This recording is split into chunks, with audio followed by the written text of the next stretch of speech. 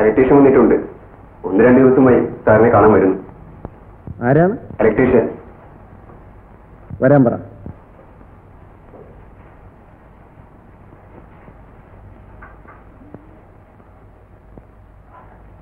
ഇയാളിവിടെ വേല ചെയ്യുന്ന ആളല്ലേ? തന്റെ പേരെന്താ?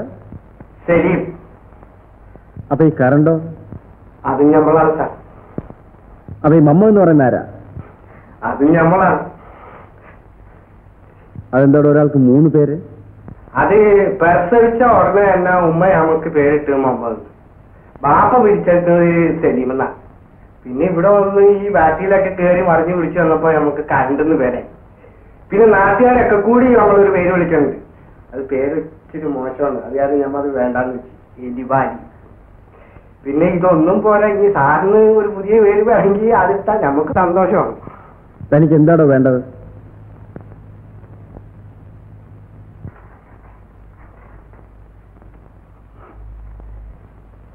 ഒരപേക്ഷ.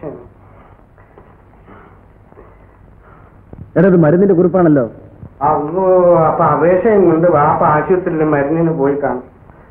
അല്ല സാർ, ഇത് ഉമ്മാടെ ചുമക്കുള്ള മരുന്നാണ്. തനിക്ക് എന്താ വേണ്ടതെന്ന്? നമുക്ക് ശമ്പളം ഇച്ചിരി കൂട്ടിത്തരാന്ന് വലിയ മുതലാളി പറഞ്ഞിട്ടുണ്ടായിരുന്നു. എന്റെ കഷ്ടകാലത്തിന് വലിയ മുതലാളി. തനിക്കിപ്പോൾ എത്ര രൂപ ശമ്പളം ഉണ്ട്? നമുക്കിപ്പോ 912 രൂപ. 912 രൂപയോ? പടച്ചെന്നാണ് സത്യം. ഞമ്മ ഇതുവരെ നുണ പറഞ്ഞിട്ടില്ല. വാങ്ങിക്കണ കാര്യം ഞമ്മ കുറവ് പറയുകയില്ല.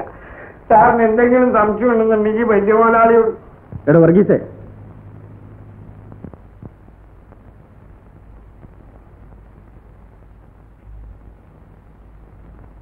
ഇയാൾക്ക് എന്താ ശമ്പളം? എടോ, ഇയാൾക്ക് ശമ്പളം എന്താണെന്ന്? 76 രൂപ. അതിനെ 12 കൊണ്ടൊന്ന് പെരുക്കിക്കാട്ടെ സാർ. ഇയാളുടെ പേര് ബാലൻസ് വല്ലതുണ്ടോ? 26 രൂപ അഡ്വാൻസ് വാങ്ങിച്ചിട്ടുണ്ട്. ഇയാൾ പിരിച്ചുവിട്ട ആളാണ്. എന്നെ പിരിച്ചുവിട്ടിട്ടില്ല. തന്നെ പിരിച്ചുവിട്ടിട്ടുണ്ട്. ആള് തെറ്റിപ്പോയി മാനേജറെ, എന്നെ അല്ല. ലിസ്റ്റ് താനുണ്ട്. അപ്പോഴേ താൻ നാളെ മുതൽ കമ്പനിക്ക് വരണ്ട കേട്ടോ.